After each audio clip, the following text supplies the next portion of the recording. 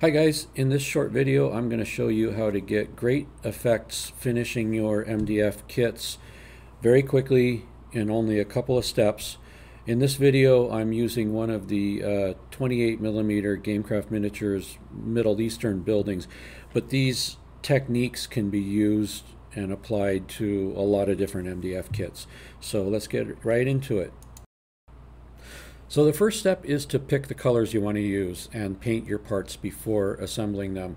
You can see here that I've got the floor and ceiling over on the right, and I've painted them with an aged concrete color.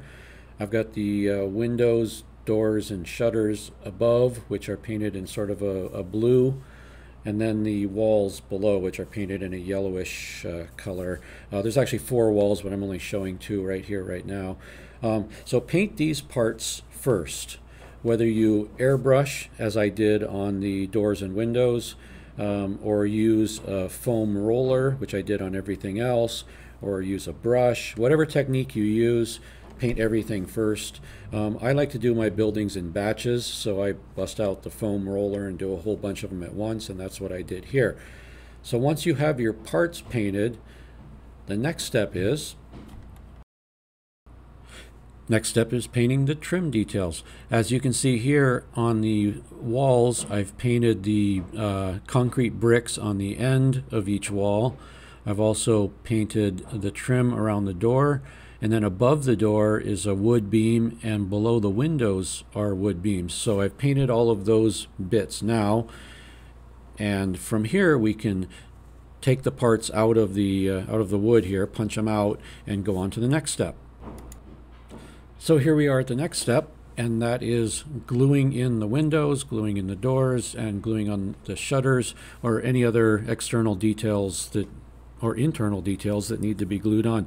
Doing this now makes it a whole lot easier than waiting until the building's assembled when you've got to reach inside and put things in. So we get all our windows, doors, and shutters on, and now we're ready to assemble the kit.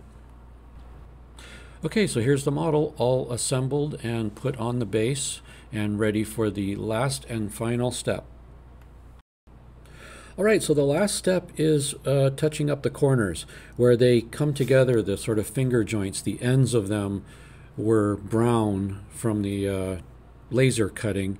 You may have to go back to the last picture and see the difference between these two to see what I'm talking about, but I just used the concrete paint and just went down each corner and got the ends of those pieces of wood where the brown laser cut marks were exposed. And then you're essentially done. Now, of course, there's an unlimited number of things you can do after this, weathering, things like that.